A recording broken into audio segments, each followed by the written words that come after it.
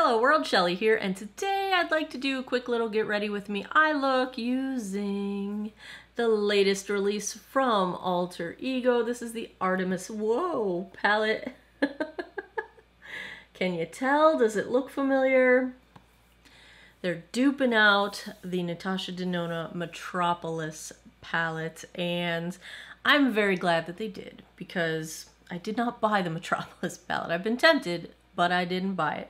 I don't do warm tones very often, so I was really hoping that I would have a reasonably priced alternative, and now I do. This one retails for $22. You can get it on shopalterego.com, and I think my code still works. I have a code Shelly10 that'll get you 10% off. It's not an affiliate code, like it doesn't, I don't make any money from it. It's just a discount for you guys. So try that, see if it works.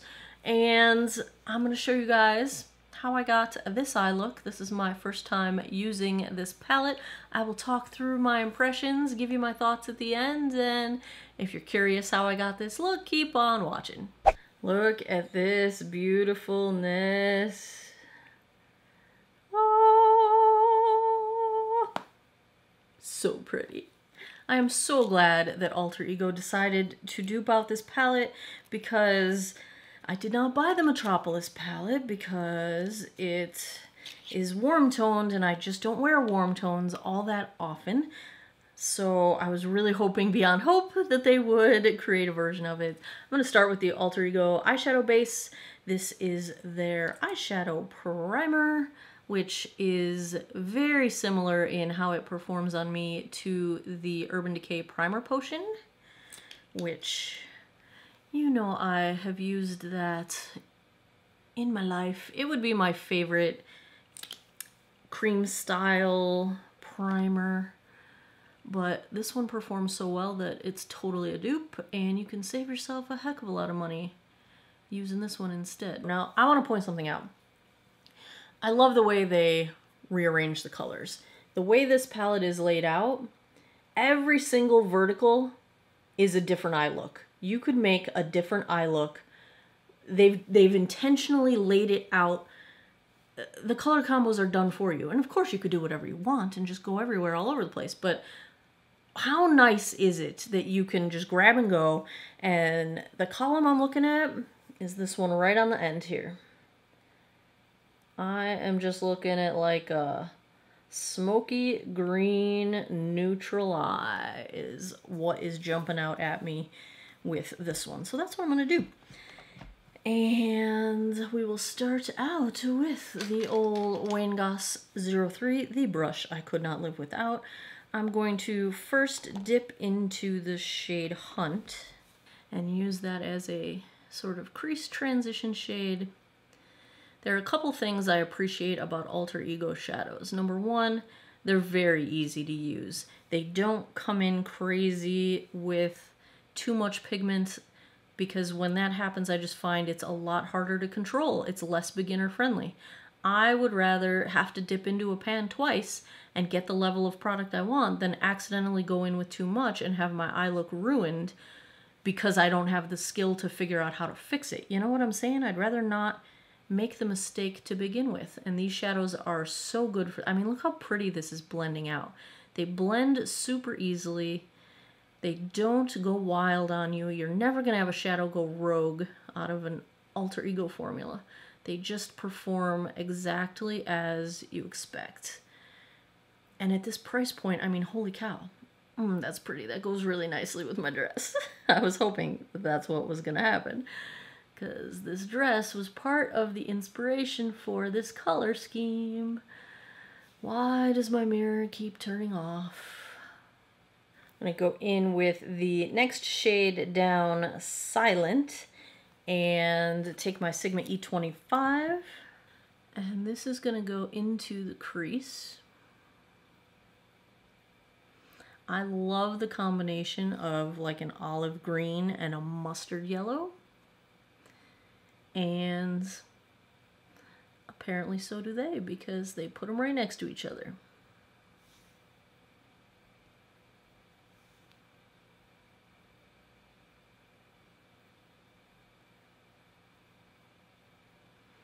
I'm going to take a little bit more onto the outer third of my lid.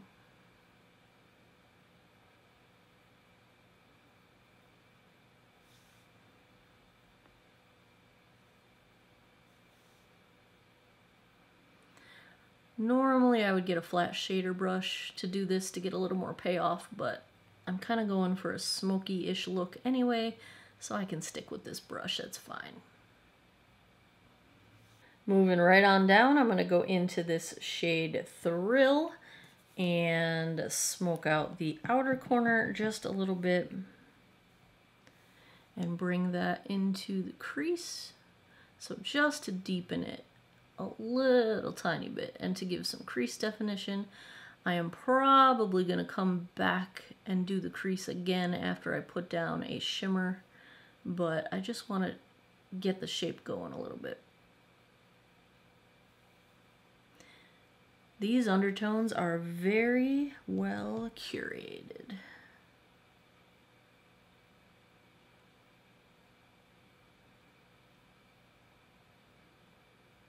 One thing I am noticing is that these last two shades, the green and this sort of suede brown, they are pressed pretty hardly into the pan. So you do need to dip in a bit to get them out. It's kind of the opposite of what the trend is right now with super powdery loose shadows. You do have to go into your pan and you don't get a lot of kick up in the pan, which is less wasted product. I love how these colors are blending together. Oh, I love a good color combination. Now there is a black shade Ambush right beneath that. And if I was doing this as a nighttime look, I would go in there and deepen up a little bit more, but I think I'm gonna hold off for the moment and not go full on dark smoky eye. Maybe it's just because I really wanna dip into this shimmer here. So this second shimmer in the next column, Scent, in the pan, I don't know if you're gonna be able to tell. I'm gonna like tilt this back and forth. It's got, there, I can just see some multi-dimensional, I'm not sure what I'm seeing. I think I'm seeing a little bit of pink in there. It's a goldish shimmer, but I'm seeing some silver and some pink, and it looks pretty fantastic. So should we start with a brush? Let's start with a brush. I'm going to use my Smith 253, and these I usually prefer using my fingertips, but I'm going to tap it off a little because it picked up a lot of product, and I don't want a lot of fallout. Oh, that's pretty. I wasn't gonna go with so much shimmer on my lid, like 2/3 across, but now I think I am. I'm just gonna shimmer it because, oh, look at that. It does have, there's something, I don't know if it's rose gold or pink. There is another shift in here, and it is subtle. But next to these earthy tones, it almost shifts bronzish in the light. The camera never picks up the shift of colors on the eye. Let me finger swatch this. Let's see if it'll pick it up on here.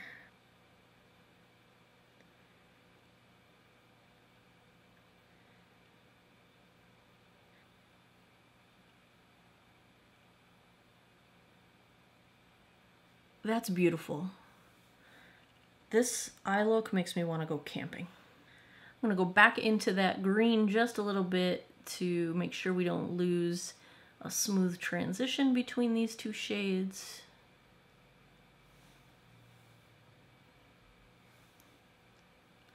Ooh, but when that green goes over the gold, it almost looks mossy. Oh my goodness.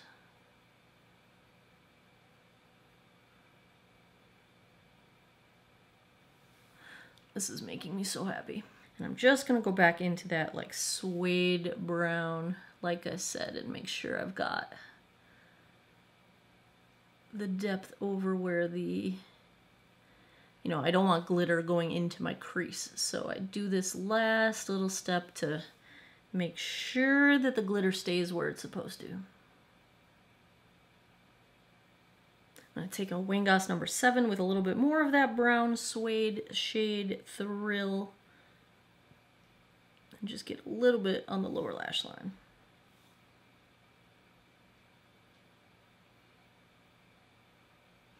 That green would look nice on the lower lash line with this too. It's gonna be a personal preference. I think you could go with either one.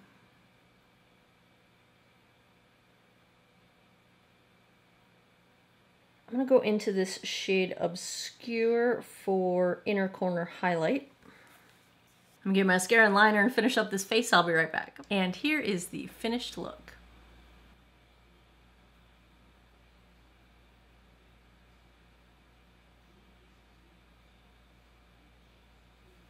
Okay, rest of my face, I used the Charlotte Tilbury.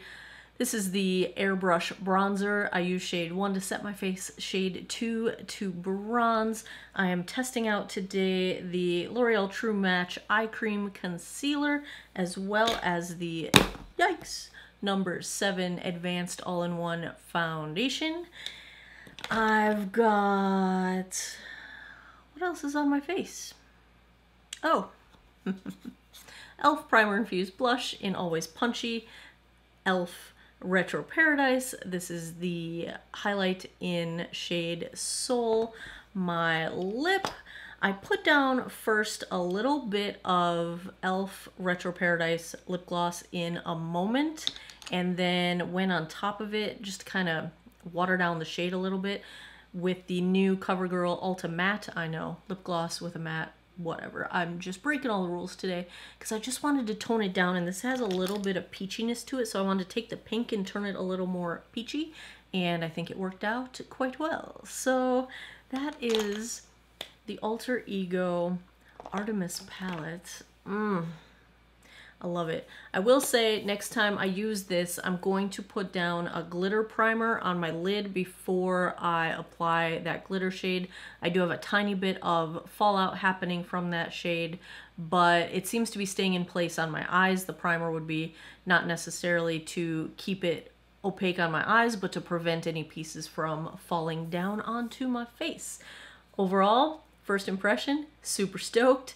This is the typical Alter Ego formula. It performed just as all of the other Alter Ego palettes that I've had have performed. I love how they improve upon layout in these palettes. It's brilliant to me, and I appreciate that because it makes it a lot easier to use.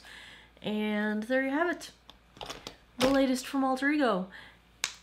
Code Shelly10, I believe, still works. Should get you 10% off your Alter Ego purchase on shopalterego.com.